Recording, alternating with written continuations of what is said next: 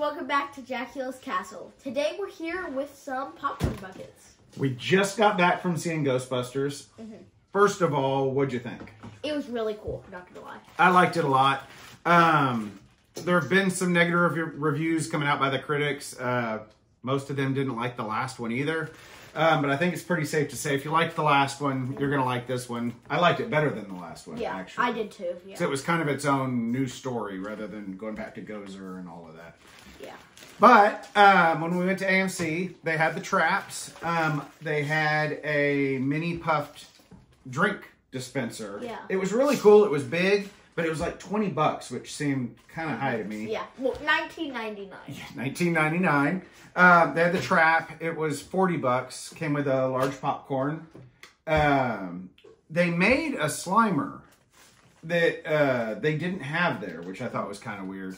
But there were a lot of issues with it. They showed pictures online, I think, at one point. People bought it, and it didn't look anything like it. It was kind of goofy looking. The Cinemark one, I think, looks a little nicer than the AMC one did, but the trap is really cool. So, should we open up Slimer first to make everyone wait on this one? Yeah. All right. I even wanted to. I know, I do too. Let's check out Slimer real quick, though. This one we got a couple weeks ago. Yeah. We've just kind of been holding on to it. What were we going to see? We went and saw Imaginary. Yeah. We liked that too. But this one I think is pretty cool. Slimer looks great. You see his butt there on the back. Holding the Cinemark popcorn bucket. What do you think? He's pretty cool. But I definitely think he looks more movie-like than the AMC one. The AMC one was a little more cartoony, I think. It was. Yeah.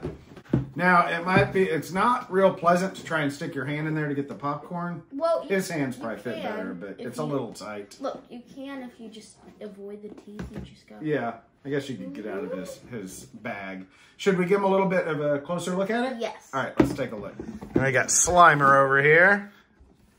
He is really cool looking. They did a great job with, I feel weird saying likeness, because it's not like a human likeness, but it looks like Slimer should look. Yeah. The AMC one looked more kind of like the cartoon Slimer from like the Ghostbusters cartoon from the 80s. But they did a really nice job on this one.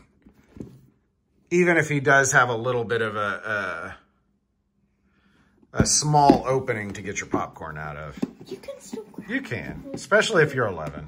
My big old hands don't fit quite as well. Like if it fills up in here, it'll probably be up to like right Yeah, here, that's a good right? point. You could just get it right here, but it's still kind of, it's still a little bit awkward. But when it gets down here, you just go. If only we all had tiny hands. My hands aren't even tiny. Okay, so on to the trap. All right, let's take Let a me look at take the this trap. thing Hold out. on, let's switch spots with it here. Okay. Now, there are two different traps. Regal Cinema got a trap as well.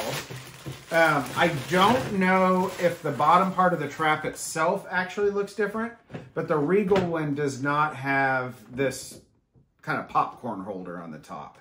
And I think it was quite a bit cheaper. Now, I believe, let's see, this lights up. Can you pull the tab out of there? Okay. And then this. Do you think that's not that way? Might have a switch on the, oh yeah. There's just a regular little switch on the bottom. Okay, that's pretty cool. I feel like this should light up. I agree, it does look like that should light up, but I don't guess it does. At least not that I know how. No, it doesn't. But this looks really cool lit up. Let's try this out. Oh yeah, wow. It's got the Ghostbusters symbol there on the side, on both sides of it. I do feel like that little light on the back really does look like it should light up, but and I believe this is also removable here. Let's see. Yeah, there we go. So then this can close, so it looks more like the trap from the movie. Wait, my question is, how would you have used it for a popcorn bucket at the... It's empty inside. I think the other one, the lights on the back might light up, but this part does not, because it would be full of popcorn. Just say, normally you, like, don't you use this to open this up in the movie? I think they have a, no, it would connect to, see this? I think they have a and they just hold it controller like in their hands. They hold it like this. Yeah. And it does have the wheels on the bottom, so it can roll. It's got a bunch of knobs here. Should we give them a little bit of a closer look at it? Yes. All right. Okay, so let's take a little bit of a closer look at this thing. It does have a knob here, and this is what we were messing with, because it does turn. So we thought maybe that would turn it on, but it just moves. Knob. That's not the only knob. There's one here. Yep, there's one on this side as well. And oh God, I didn't realize.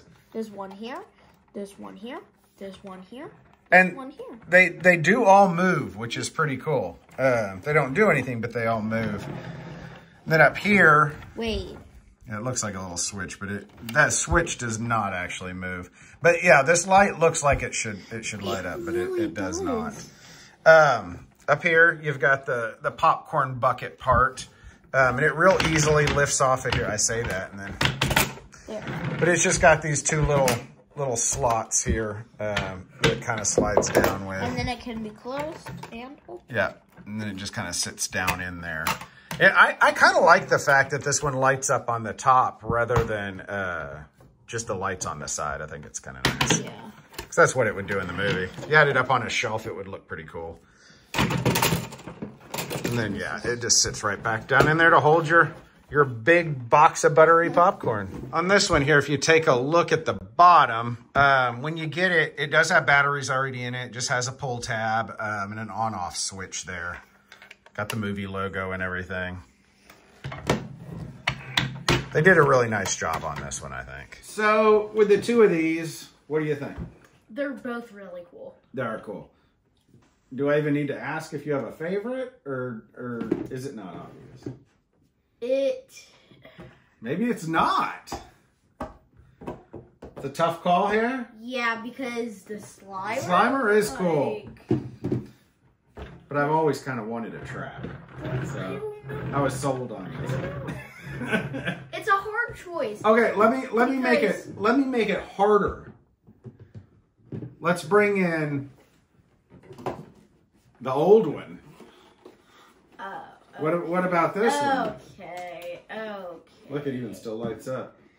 Out of these three, the best is this one. The old one. So they haven't topped the old. It's just the so one. detailed. It is. This is a nice one. Now, they did also make, I don't remember what theater it was for, but they did make another one of these that looks more like the Ecto one from the new movie rather than Afterlife. God, this thing is dusty. I couldn't remember the name of the last one. Afterlife. Yeah.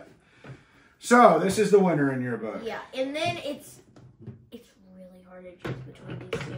I gotta say though, he's just completely wrong. Because the trap's my favorite of all three of them.